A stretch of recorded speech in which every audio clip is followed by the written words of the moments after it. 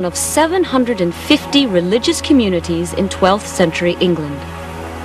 These monasteries controlled 15% of the land, and all for men and women to come and dedicate their lives to God.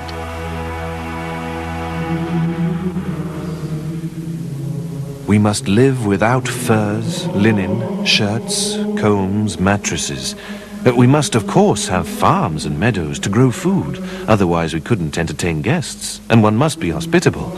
But let us not grow rich, no. As Jesus Christ was poor, so we will be poor, and give up the riches of the world. What made someone become a monk or a nun? The only surviving life story of a nun in the 12th century is that